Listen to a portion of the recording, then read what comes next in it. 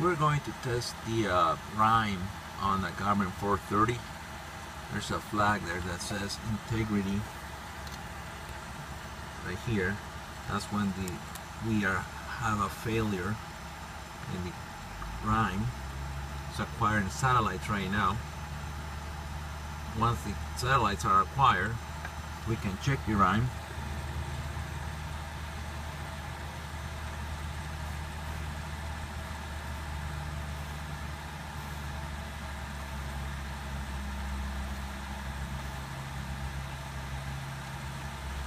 So we need at least 5 satellites,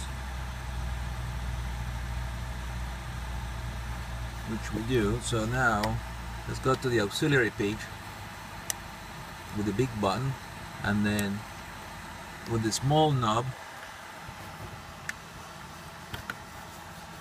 we navigate through the settings through the big button, and then with the small knob we find the RAIM prediction.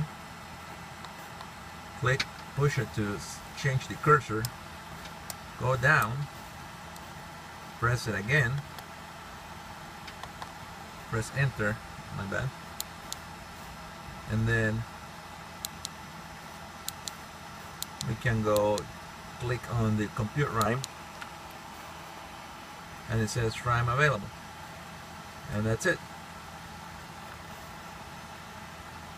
Hope this video helps you to check the RAIM on a 430 or 530, which is the same. Thank you for watching.